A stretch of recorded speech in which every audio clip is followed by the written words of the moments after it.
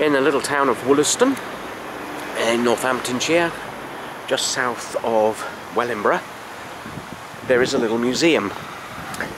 Currently it's open twice a week, Wednesdays and Sundays, for 2 hours. Nice old milk chain there. And behind it is a large earth mound known as Beacon Hill. Some people did speculate that it was a burial mound, but it's more commonly thought of as the motte from a Motte and Bailey castle.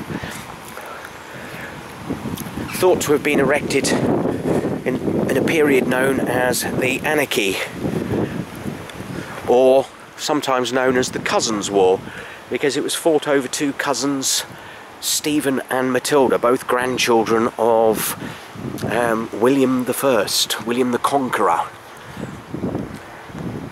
I think it was around about the 1130s.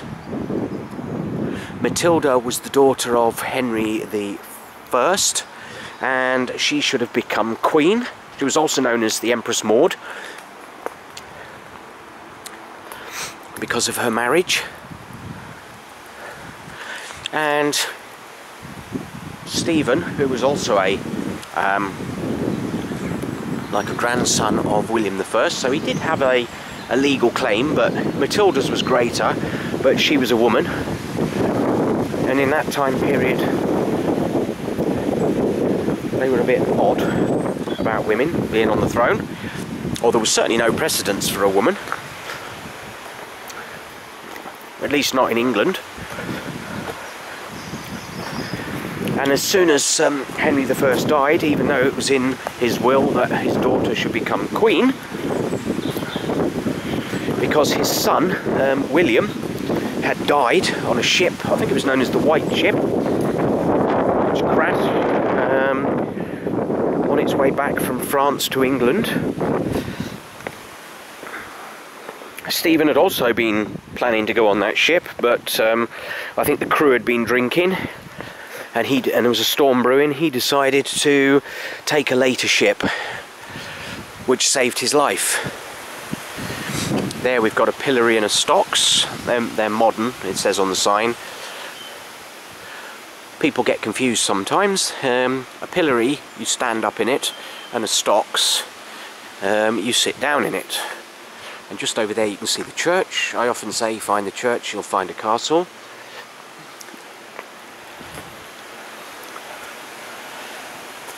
Man-made earth mound. Some people think it was erected by Robert de Newburgh. Yeah, the Civil War, 1135 to 1154. There's a few sculptures in the garden here as well. It is surrounded by houses. Obviously the Bailey's gone. I mean, how the motte managed to survive, I don't know, because it's surrounded. Hello, pussycat. Oh, you're off and running, aren't you? I'm in your garden disturbing you. There are earthworks here, but I mean the houses are higher up than down here, but you don't know whether or not that's more modern works. Another nice statue there. Oh, it's Poseidon being eaten by a giant fish. Oh, sounds like some more visitors coming. Somebody's got a camouflage tent down here. I mean, this is one of them little hidden gems that's hardly open very often and people don't know about. It's right in the middle of the village, or the town I should say.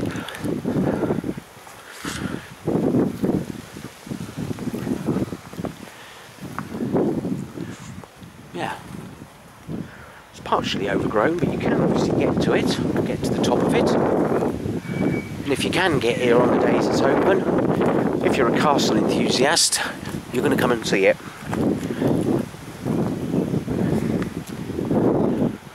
Obviously it's the only sort of thing that castle enthusiasts would come and visit.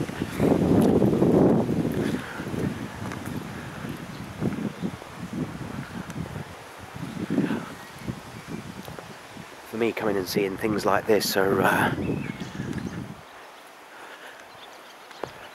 or I'd happily come and see something this than some grand monument like... oh, there's another cat. Yeah, some grand edifice like Warwick Castle. And this is free. But yep, that's Beacon Hill in Wollaston. Another one off the list.